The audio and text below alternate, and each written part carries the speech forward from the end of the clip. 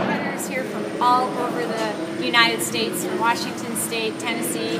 I came all the way from Arizona to support this great event in Fort Worth. And the big part is you have to have the right horse. It's Cowboy mounted shooting, and it's 75% horse. So you have to have a very broke, very well-trained horse that's confident with the gunfire.